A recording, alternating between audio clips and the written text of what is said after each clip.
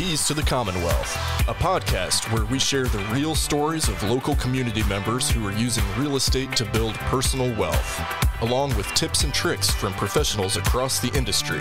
And now, your host, Landry Fields. Welcome back, everyone, to another episode of the Keys to the Commonwealth podcast. I'm excited this week.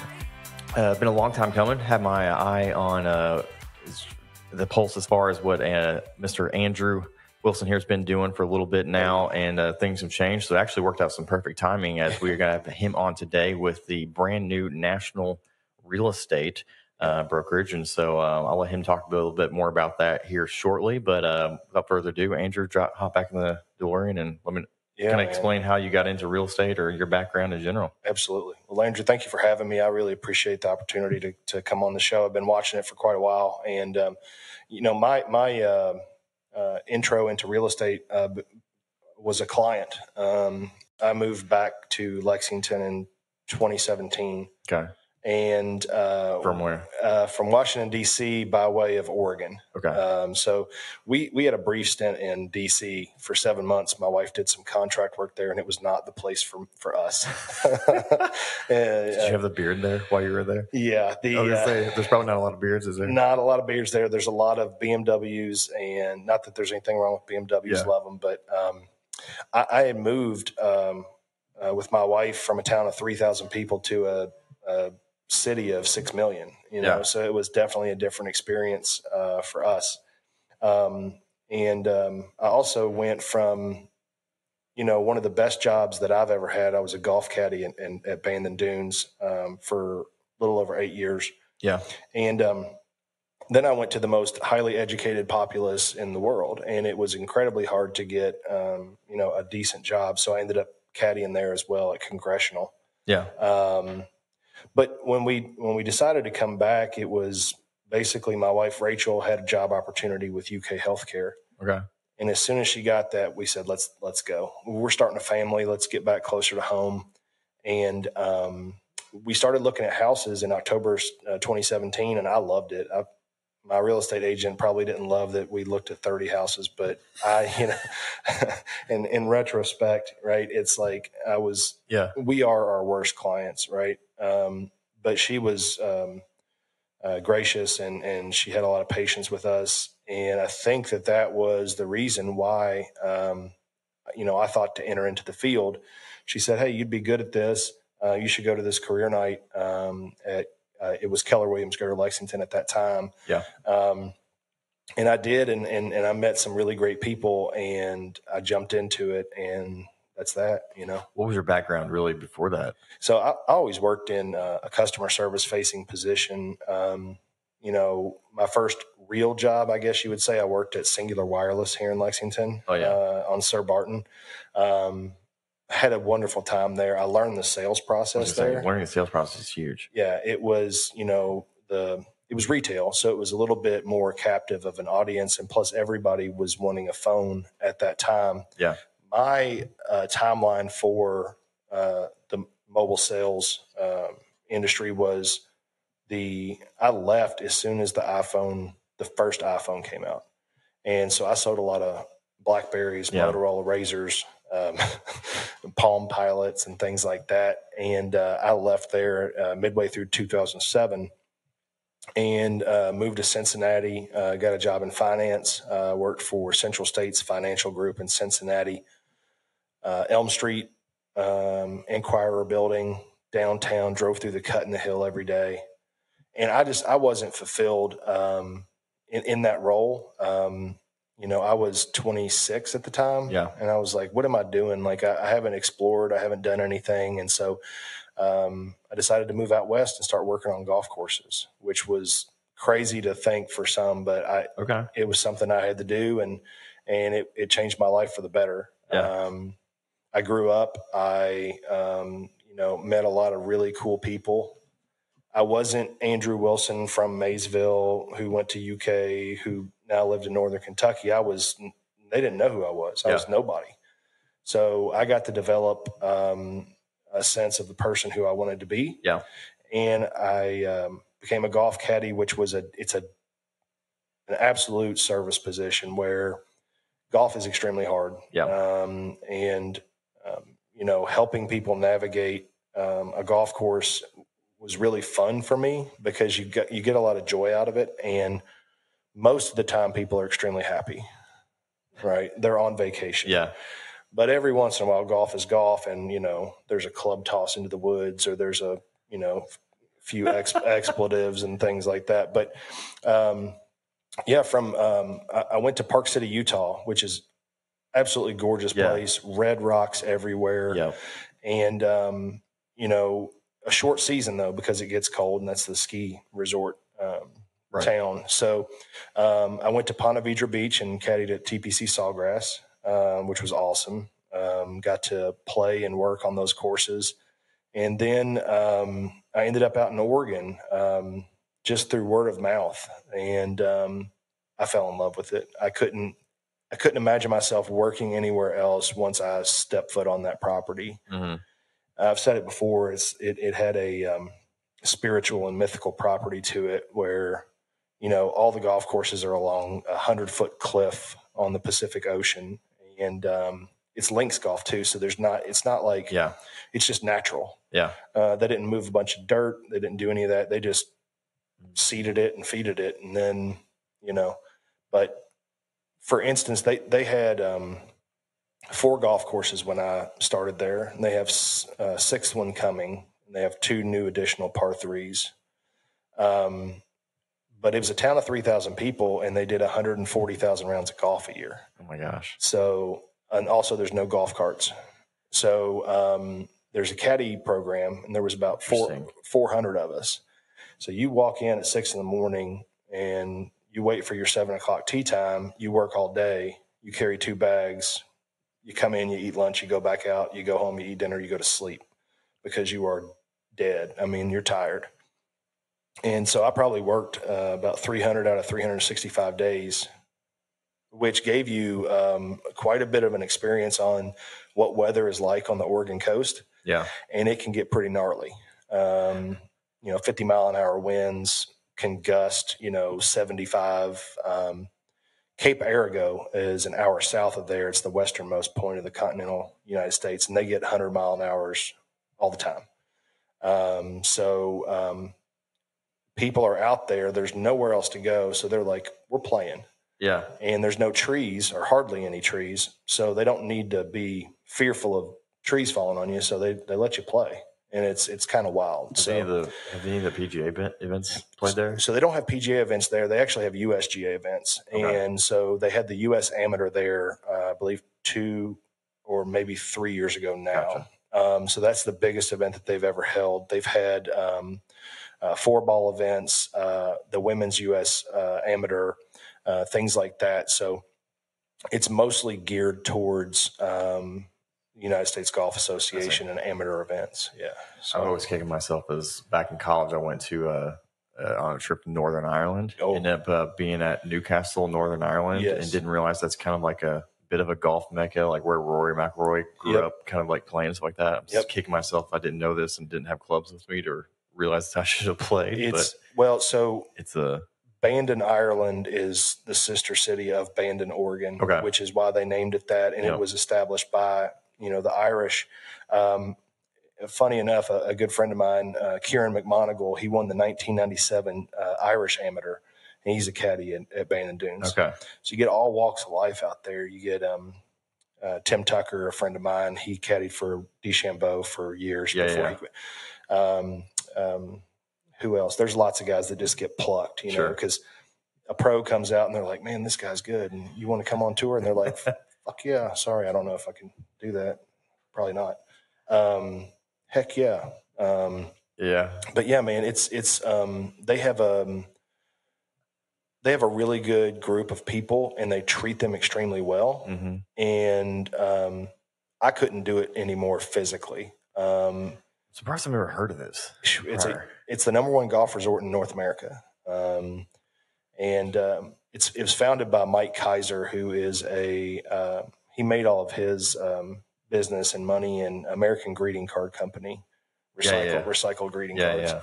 And he just does a ton of philanthropy work in the community for, Oregon Watershed, cleans up the beaches.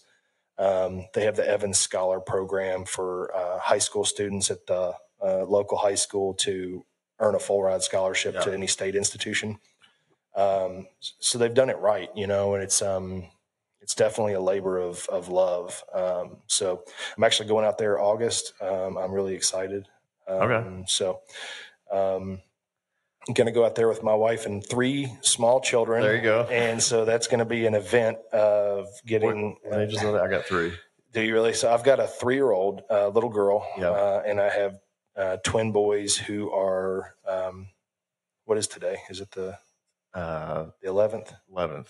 So they'll be 18 months on the 14th. Oh, okay. So twin. Little. Yeah, my little. youngest is 3. So. Really? Okay. Well, we just exited the diaper phase for the first time in 8 years. Yes, it's been awesome. Happy. Yeah, yeah. We've got the first one is successful, and it was hard. But yeah, I don't know how many diapers we've changed, but quite a few. So there you go. Yeah.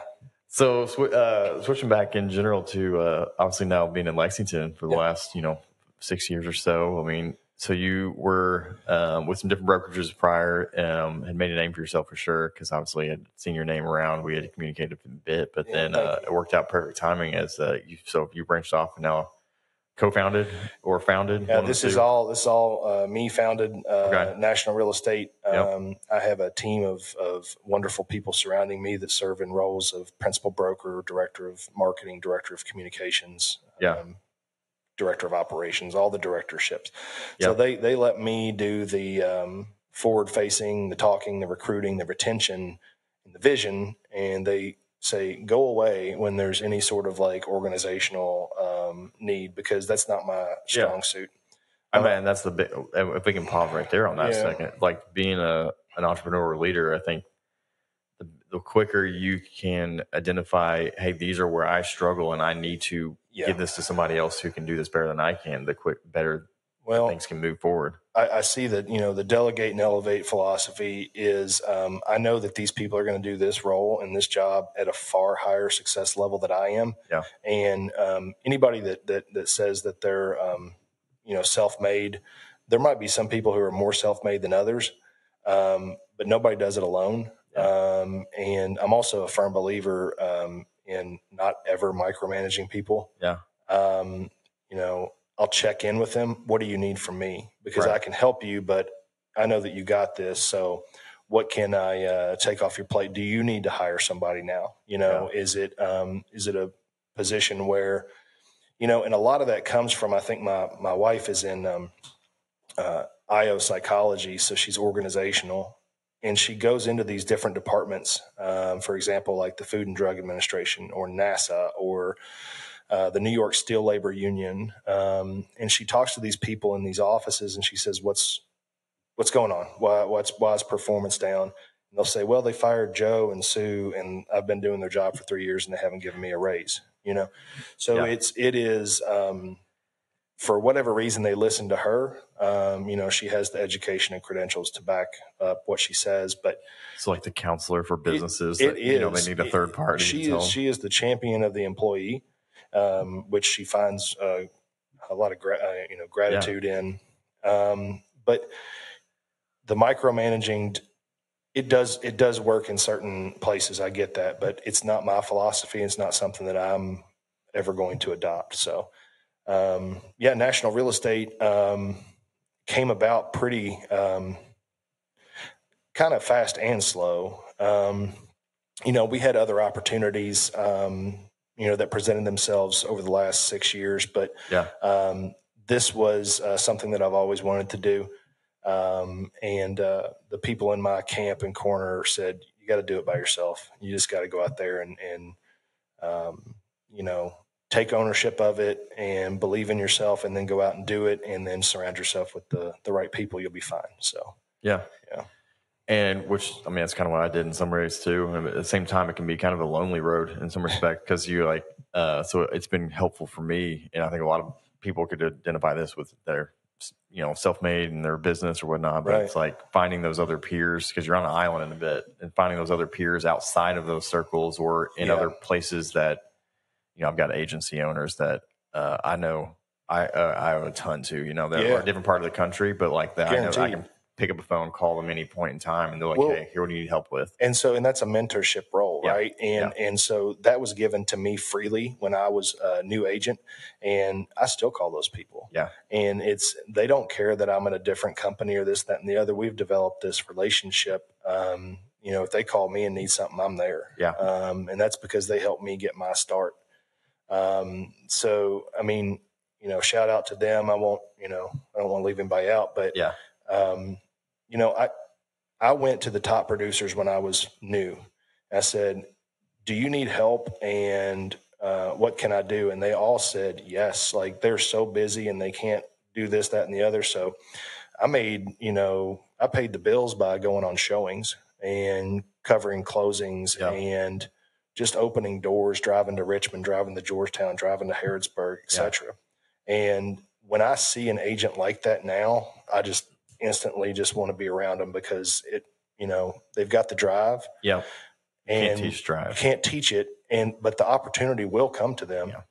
And then, so if we keep creating that, safe haven for mentorship and that safe haven for, opportunity to arrive, and they're ready for it, then that's huge. And I think that builds a better agent. So 100%.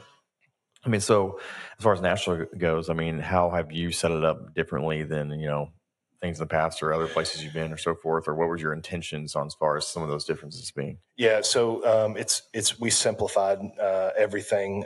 We are a flat fee office. We have 3 available plans where you can pay your cap up front if you're a 12 plus transaction producer. And then if you're a mid-level producer, like you do less than 12, you can pay a monthly fee and then pay a flat fee per transaction of $500. Gotcha. New agents, they do have to go through a mentorship program with a tenured agent, and we're selective on who those mentors can be. So it's got to be somebody that is a capping agent, somebody that's been in the business for 3-4 plus years, something like that, and has the intention of actually doing the work to provide mentorship. We don't just want somebody sitting back and collecting a check, But our motto, I guess, is to become a group or a collective of local involved agents in the community. Mm-hmm. And so I don't care if you sell 5 houses or 500, doesn't matter to me. Be a good person, support your community, and we're not really, I guess, focused on being the leader in the sales race. But we want great customer service, lifelong clients, and we teach that philosophy. We reiterate that philosophy, and we think that that's sustainable for the long term. Yeah. Where you don't have to go out and chase new leads. You can get referrals from family and friends, your sphere of influence. As we both know, referrals are always the best. They're the best type of client. Well, and so, interestingly enough, with Andrew, I sold his mother's house. We found that out. I don't know if I told you that. Mm-hmm. So, a friend of mine, Andrew, my business partner. Yeah. Oh, okay. Yeah. And this was before, he had any interest in getting licensed. And, one of my good friends that I grew up with and went to camp with and in the summers, Jane Miller, she was like, hey, can you help me in Lexington? She's in Louisville. Yeah. I was like, of course. I send her stuff. She sends me stuff. That's a relationship that's, been pretty strong the last 3-4 years. And I looked at the last name and I was like, I was like, I think I know, so-and-so. And I knew her niece. Yeah. And then when I was interviewing Andrew, I was, it's like, that's a name. Are you related to so-and-so? He was like, yeah, it's my cousin. I was like, hold on. So he was like, yeah, you sold my mom's house. I was like, holy, Yeah. It's a small world, right? I always say it's the biggest small town in America. It really I don't is. know. You probably do type of thing, or vice versa. Well, it was, she was probably the easiest client in the world. She listened to me. I listened to her, and that is where I think the magic. She lended herself to my expertise, and I lended myself to her needs. Yeah. Right. And then that everything else post that is going to be smooth sailing. You're always going to have something that pops up, like a negotiation or a repair or something like that. But that stuff's manageable. Having just gone through my own move, literally in the last couple of weeks, I mean, it's never an easy, like, even if it's the smoothest transaction, that's not maybe not even a cash thing that happened over the course of 7 days with an empty house. Maybe that's the best type of thing. But I don't know. There's always just stuff. It's always a process. It's never, there's always emotion tied to it type of a thing in a lot of ways. And I think, there's a anxiety or a stress factor involved, even if it's not like extreme. It can be, it builds because you have a process, right? Yeah. Where you have a 30 to 45 day window of opportunity or time. And the closer it gets to the closing table, I mean, you have the goal, right? So it's like the closer you get to it, the more anxiety can come up. I had an example.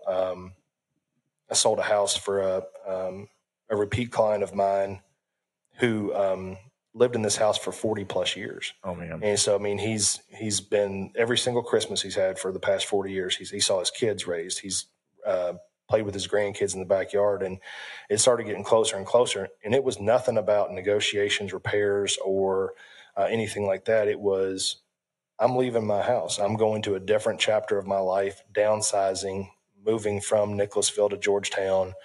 And there were all good reasons because he's going to be closer to his grandchildren, but it was still emotional.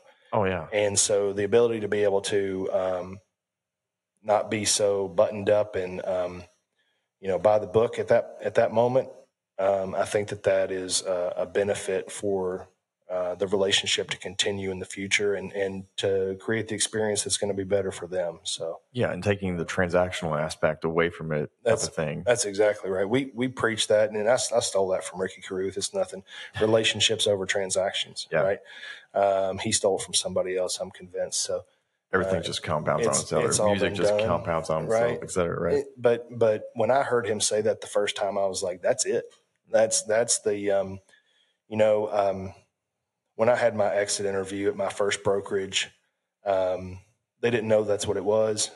And, but I had been interviewing other brokerages, so I figured I'd interview with them too. And he said, "Hey, you had a great year. How much did you do in volume?" I said, $7 million. He said, "How do we get you to 10?" I said, "I don't care. Like, I mean, that'd be cool. Like, I would appreciate that. But I want to do the same thing I'm doing, do it at a higher level. I want to go home and be with my family for bedtime, bath time, story time, all that." And so the next year I sold 8.5, and I probably sold like 5 or 6 less houses. Mm-hmm. So it can be done, right? When we say 5 or 6 less houses, I mean, quantify that a little bit just for somebody that's not in it. Like, what is the average? Obviously, it's vastly different per client, but on average, what would you think? I got a client, the amount of time. Obviously, that's different than COVID times when things were something like that. 24/7. So 5 or 6 less houses, in my opinion, is probably 2 to 3 months worth of activity. Okay. So if you sell 6 houses and you do it in 3 months, for me, that's the perfect formula.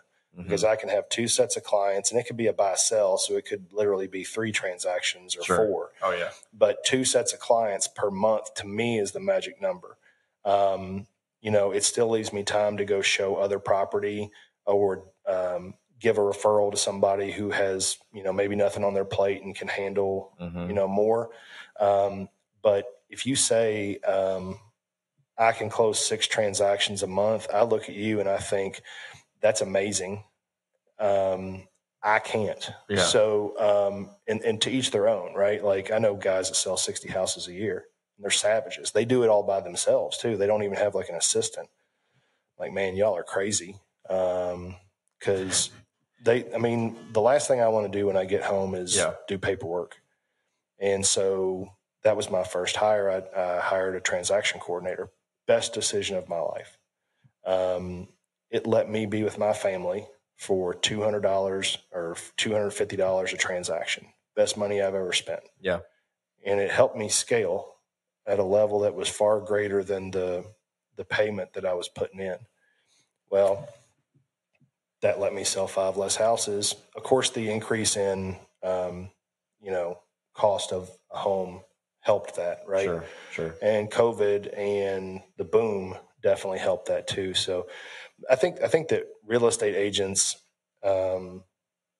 need to look into where they're selling houses. And if you feel uncomfortable at a certain price point, you need to dive into it. I was told early on as a new agent that I wasn't supposed to be hosting open houses for $400,000, $500,000, and $600,000 houses. I was like, that's dumb. He's like, no, you need to be doing 200, 250. I'm like, no. Pretty sure if Selling Sunset's doing it for $5 million houses, doesn't mean you can't do it for. Yeah. So tell me it can't be done. Right. And then maybe that's the clue, or maybe that's the tip for what you actually should be doing. Yeah. But when I started hosting new construction open houses at a $400,000 price point, in my best year ever. Yeah. And also the location, 40509, 40511, they sell the most houses. All right. So maybe you should do that instead of the 17, or also maybe where you live too. Right. Yeah. Market, farm. My director of compliance, Patrick Pearson, joined a bowling league when he first started, and he sold like 10 houses from a bowling league that he's been in for 6 years. He was like, and he posted the other day, or he sent a group message, and the dude's bowling like a 260. So it's like, be a better bowler, sell more houses. But what it is, it's you need to be involved in the community. Yeah. And if you are, we see a lot of success with teachers, firemen, police officers, nurses, things like that, because they have this network of people that, oh, you're a real estate agent? Well, you're mine now. You're my real estate agent. And see a lot of success there. And there are also people who are, extremely well-respected, well-trusted. They also stick together. So like if one firefighter doesn't have his license and another does, they're probably going to go to him or her. Yeah. And, things like that. Because I always say, people do business with people in two different ways, meaning like they will go and do business with that person because they've been referred to that person or they know that person. So referral, or the second, because they see their face or name or whatever plastered everywhere. Yeah. And so then eventually, that's more of the just market the crap out of it until somebody kind of calls you for something. So if those are basically your two ways. And if it's something that's in between there, it's not usually going to work. But the relationship being the easiest one of them all to compound on itself, in my opinion. I do think that both serve a purpose. I won't say that the self-promotion is a bad thing, because obviously it works. We live in America, right? Yep. And if you're a business with no Facebook, page, you're like, is this a real business? Yeah, I always look. I look at Google reviews or Facebook reviews or things like that. And then I'll go maybe to, hey, do you know somebody that does this? And it seems like, especially, in your field and mine, we probably know a guy, right, that does this, or like if you need a plumber, electrician, etc., we know that guy. But what did we have? We had a sound in the wall, in the ceiling. I was like, we have mice. Like, who do I call? And so I put it on Facebook, boom, and everybody recommended like this person, this person, this person. Yeah. I found the person from Facebook, right? Yeah. A recommendation. And they came out, and it wasn't mice, it was a flying squirrel, which I didn't know existed in Kentucky, but apparently they do. He assured me, Trifecta Wildlife Services, they were fantastic. Sealed up everything, caught the flying squirrel, 2 of them actually, and assured me that they were taken to a nice farm and released, which they weren't. But so promotion and compared to sphere referral, a little bit easier. Yeah. But promotion, I've witnessed it outward facing. I get more referrals from California, Texas, Chicago. I think I sold 5 houses in 2022 to Californians out of the 24 houses that I sold total. So, and not that we go super deep on that, but just kind of the last topic here is more as like not the market itself. I mean, but to that point, I mean, it still seems like people are moving to Kentucky. They are. And that's not necessarily slowing down any. I don't see it slowing down. And I do see, the people who, the properties, the A properties, the ones that you look at on Zillow or a realtor and you say, oh, that's nice. Those are still getting multiple offers. And those are still getting purchased with cash. Yeah. So it becomes a more hyper competitive market. But, the median has slowed down, or it becomes more of a negotiation. Yeah. But yes, I see people, and with my agents too, because we pay out referrals, right? So we see that, and we know I may not be in your dot loop, seeing that you're selling to a Californian, but I can see that you paid out the 25% to the California brokerage, right? Yeah. And I don't know the percentage of it, but it's an active market. It really is. And when you stop and think about just not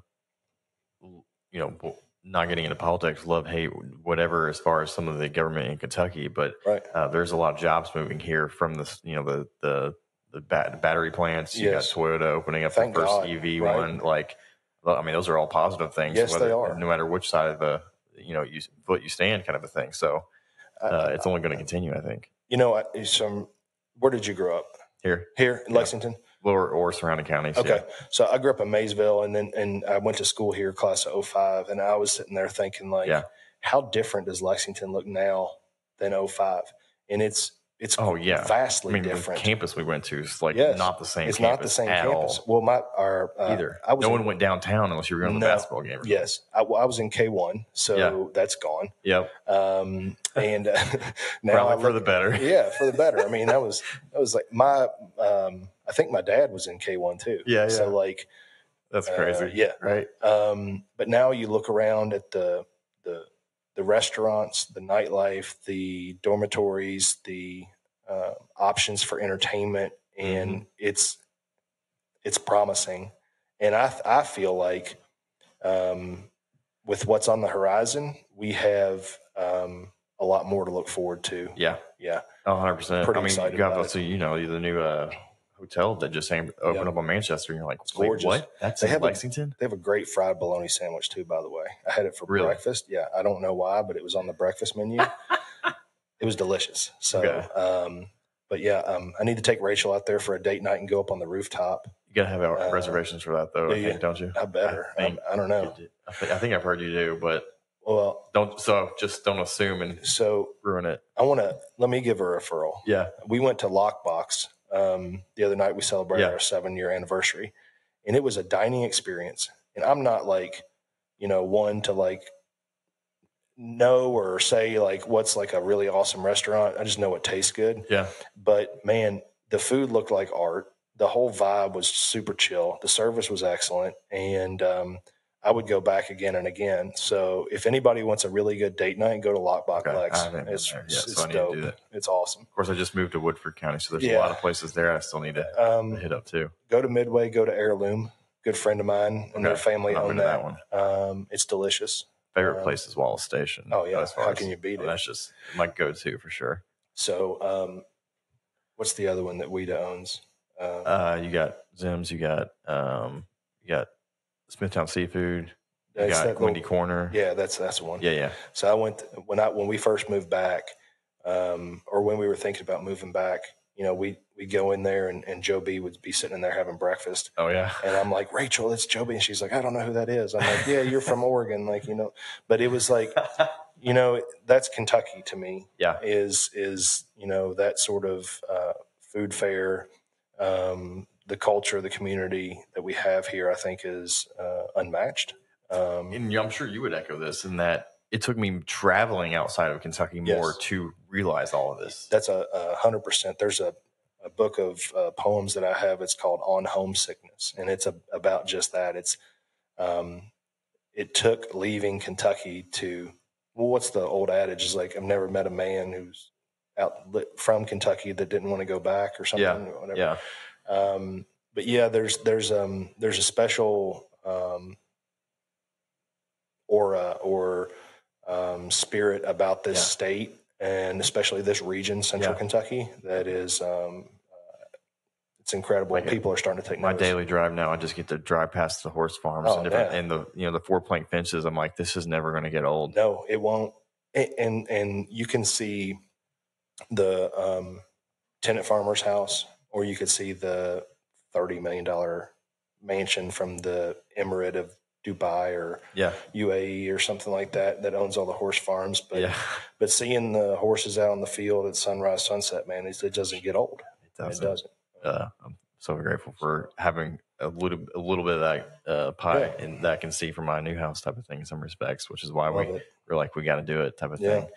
But hey, don't want to keep you, Andrew. I appreciate you coming on the show. I really appreciate it. Excited to see what you all are doing at National Real Estate. Well, I look forward to it. NationalRealEstateKY.com. Yep. You can call me 859-300-1415 if you ever want to talk about what we're doing, and we'd love to have you. So perfect. Thank you so much, Landry. Appreciate you coming on. Awesome. See you. And we'll see everybody back here on next week's episode of the Commonwealth. Thanks. To learn more about this podcast, visit our page at keystothecommonwealth.com. To connect with Landry regarding insuring your investment portfolio, email Landry at novaInsuranceGroup.com or call 859-687-2004.